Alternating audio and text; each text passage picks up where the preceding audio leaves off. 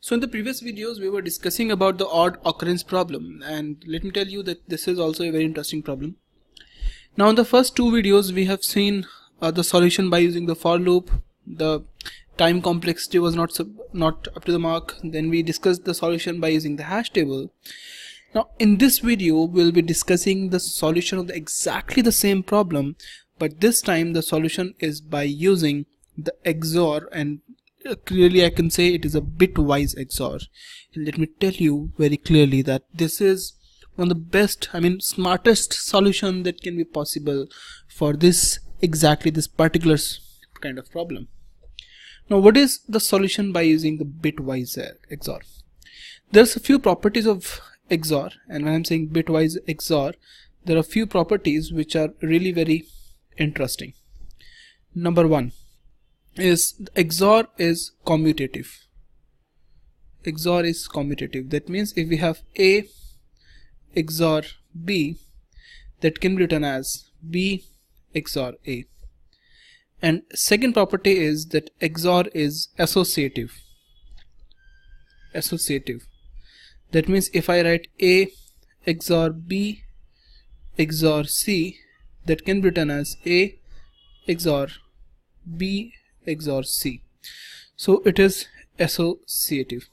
The third property is that if you do A XOR with A, then you are going to get 0, but if you do A XOR with 0, then you are going to get A itself.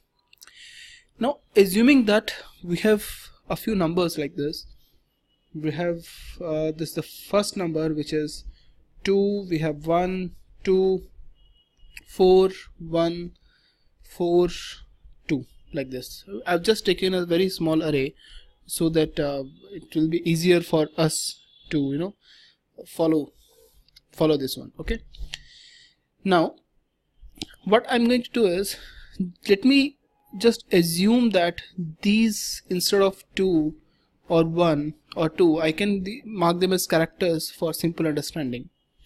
I can okay, let me do it this way itself. So what I'm going to do is, I'm going to take this 2, and we can take 2 XOR with 1. Okay, I can take this 2 XOR with this 1, and whatever the result will be, I can XOR that result with this 2. Okay, whatever the result will be of these XORs, I can XOR of that result with 4, and after getting the XOR of these numbers, whatever the result will be, I can XOR with 1, I can XOR with 1, and whatever the result will be, again I have to XOR with 4, and whatever the result will be, I have to XOR with 2.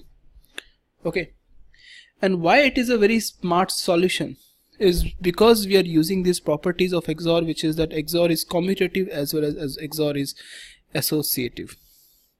Now because XOR is associative, therefore actually we can remove these brackets. That will be a much better way of writing this entire equation. So this entire equation can be written as 2 XOR with 1 XOR with 2 XOR with 4 XOR with 1 XOR with 4 XOR with 2.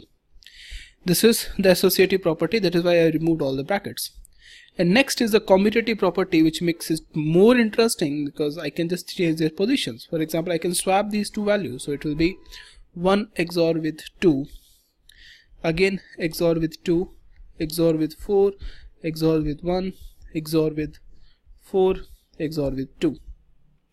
Now 2 XOR 2, this is actually 0, correct? So I can do 1 XOR 0.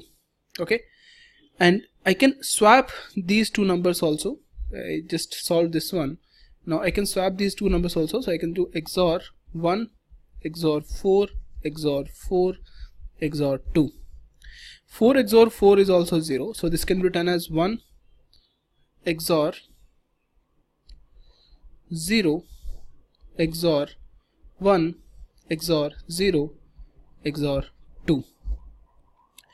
Now again I can apply a commutative property here, or I can apply a commutative property here. So it can be written as 1 XOR 0 XOR 1 XOR 1 XOR 0 XOR 2, and this XOR will be 0, so it will be 0 XOR 0 XOR 0 XOR 2. Actually all these XORs can be written as 0 itself, so it is 0 XOR 2, which is 2. Therefore by the end, if you get a number which is not 0, clearly you can see that we are getting a number which is 2.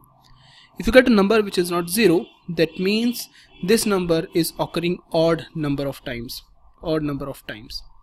And because of this property of XOR, if any number is occurring even number of times, then those numbers will be cancelling itself. For example, if 1 is occurring even number of times, then if you do XOR of all those ones, the result will always be 0.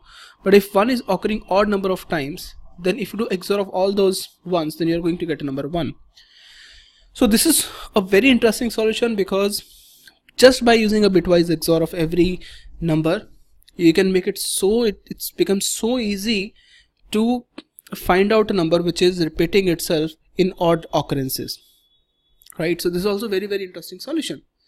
And if you don't know what is an XOR, let me just tell you how do you do XOR 2 XOR 1. I mean, if you have a number 2, if you do XOR with 1, and if you have a number 2, if you do XOR with 2 itself, then why the solution is 0 or 1. In this case, you can write 2 like this. We have 0 0 0 0 0 0 1 0, and you can write 1 as 0 0 0 0 0 0 0 1. So if you do XOR of both of them, then XOR says that if you do XOR of these two numbers, you are going to get 1. XOR of these two numbers, you are going to get 1, and all the other bits are 0. So again, you get a number. But if you do 2 XOR 2, that means 0 0 0 0 0 1 0 0 0 0 0 0 0 1 0.